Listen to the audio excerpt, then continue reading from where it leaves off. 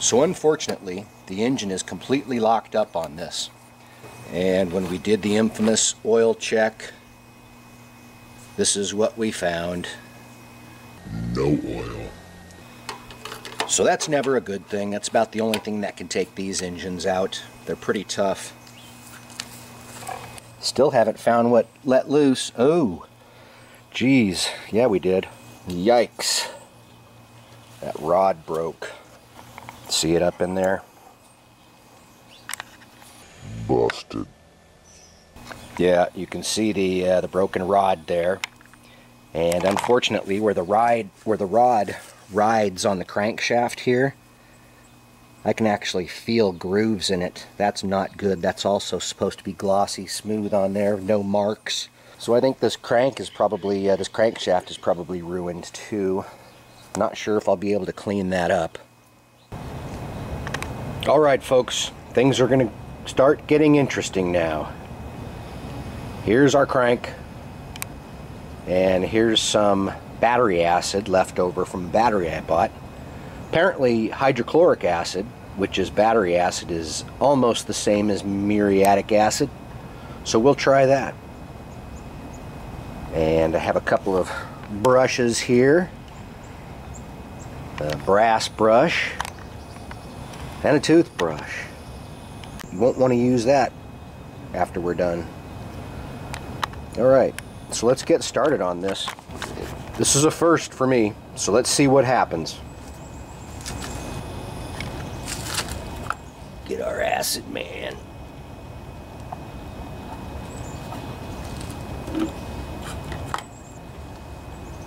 And I have this piece propped up. I don't want to get any acid on it. It's aluminum, so it would melt. So apparently, just the aluminum melts and not the steel. So we'll see about that. I want to be very careful with how I apply this stuff. Just put it on this area.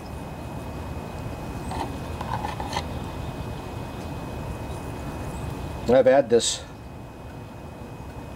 old bottle of battery acid forever. I don't know how to get rid of the stuff. I just don't want to pour it out. Alright, so let's see what happens with a little bit of hydrochloric acid on here.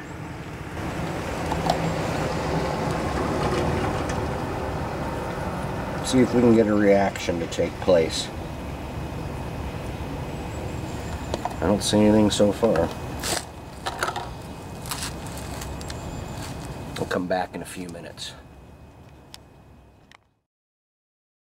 Well guys, it's been about 15 minutes. Nothing's happened. So I think I might go to the store and buy some muriatic acid. See if that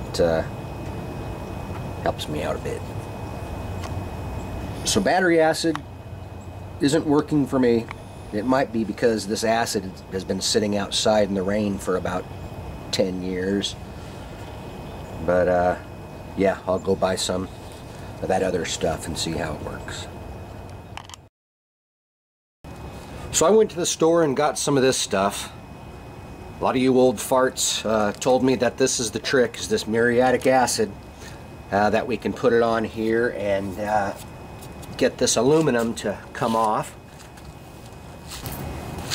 So let's get up close here. I want to be very, very careful because I don't like dealing with chemicals, especially acid. So just going to be real careful here with it.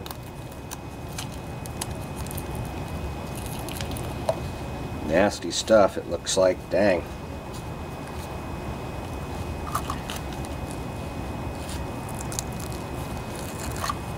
Pour a little bit into here. This is the smallest amount of this stuff I could buy. I don't even know how much it was. It wasn't that expensive, $10 maybe. Here we go. So I'll just dip my toothbrush in here a little bit. And be careful not to drip this stuff anywhere else on this. Oh yeah, this stuff's already going to work. Look at that. Can you see it bubbling?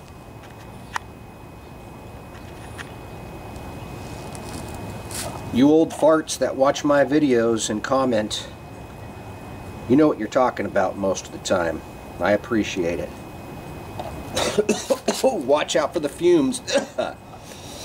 Oh boy. That'll get you. So yeah, I'm just gonna rub some of this stuff on here. See what happens.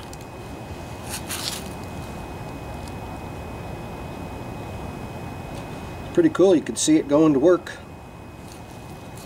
I have a brass brush here that I will scrub on it a little bit.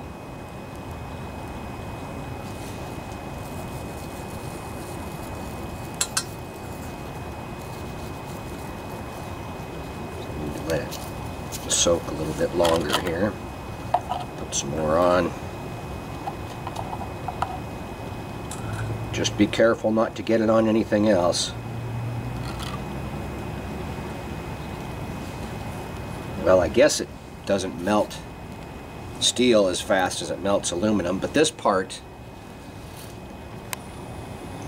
you got to be careful because this part here of the counterbalance mechanism is aluminum, so you don't want to get any acid on there. Yeah, you can really see that stuff going to work. And the fumes coming off of it. Do not breathe those fumes. You may die. Tech tip number 3462. Don't breathe those fumes, you could die.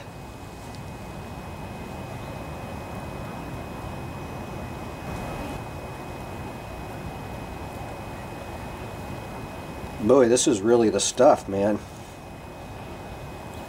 This stuff's no joke.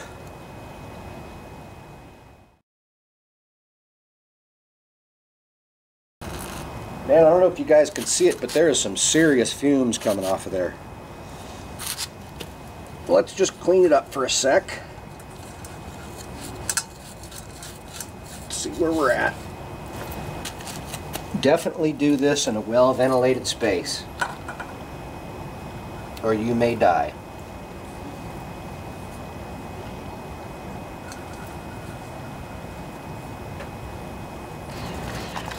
So I've been at this about a half an hour now, and this thing's looking really good.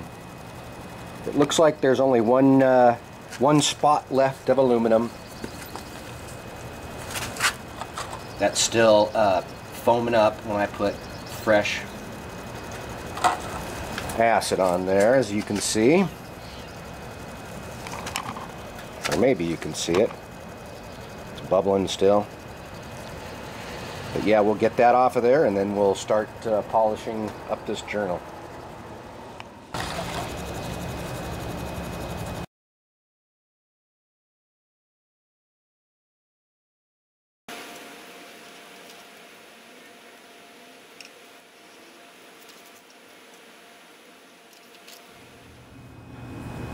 So that is pretty cool.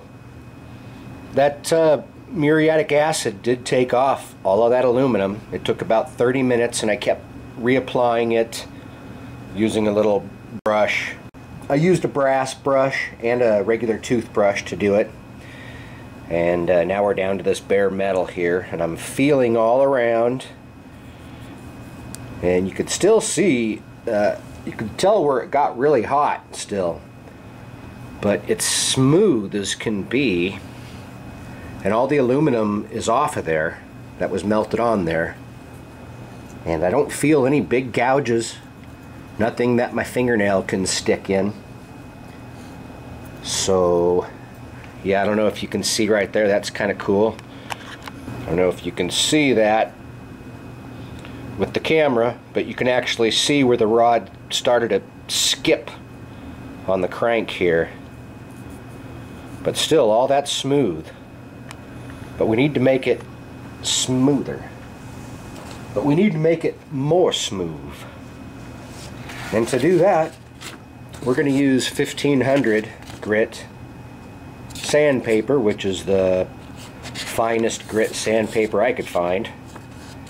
And we're going to wrap it around here and very gently sand all this out. And we'll, of course, while we're here, we'll sand off all this as well. Luckily, this is just surface rust, nothing too serious. So we still have some work to do on this to get it mirror smooth, as you can see. No grooves. You could just tell where it got really hot. Alright, let's do this. These are the only scissors they'll let me use around here, the round tipped. I hurt myself with the other ones. Let's see. Right about there.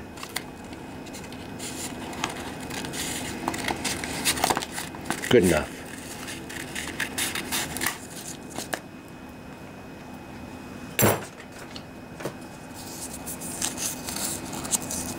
And then we'll wrap this around here, like so. Get it as tight as we can. Now we need a rope. So I do want to put a little lube on here. First,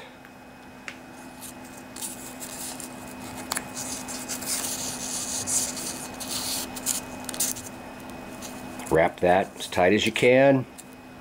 Just regular piece of, this is kind of thick pull start string. Wrap it around a few times.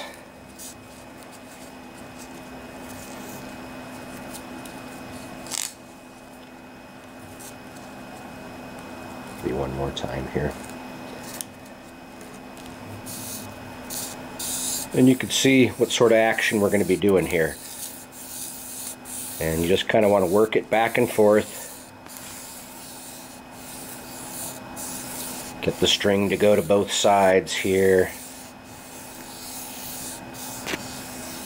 It's a little technique you can do once you get familiar with it. Let's see what that did. Yeah, it's doing a little something.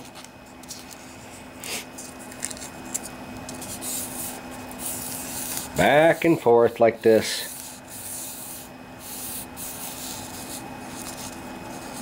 Maybe a little.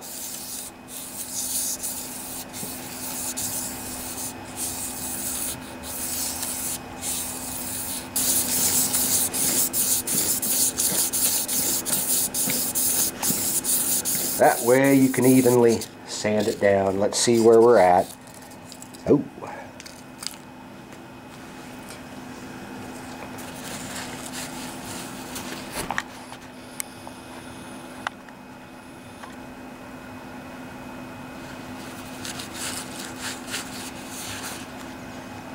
Oh, it's starting to look nice. Yeah, it's definitely looking better. Get a flashlight on there so you guys can see what I'm looking at here.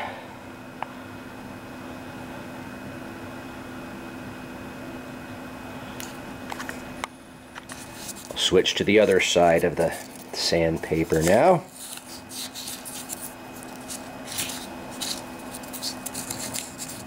So the reason why you want the finest sandpaper you can find is of, I think I mentioned it, you want a mirror finish on this crankshaft.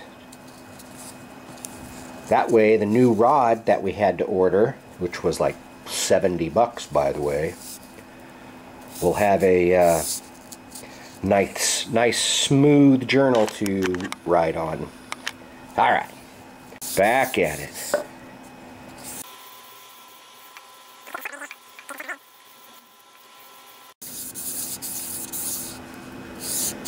There you go, kids. There's the technique for you.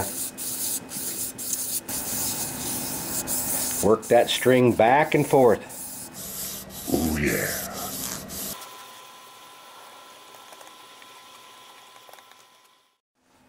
Whew, okay. I think we're doing pretty good. Oh yeah, that's looking great. She's beautiful.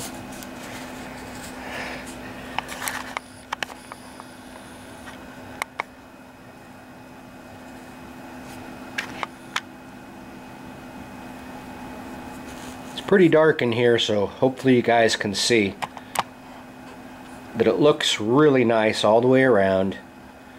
We didn't have to take off hardly any metal, if any.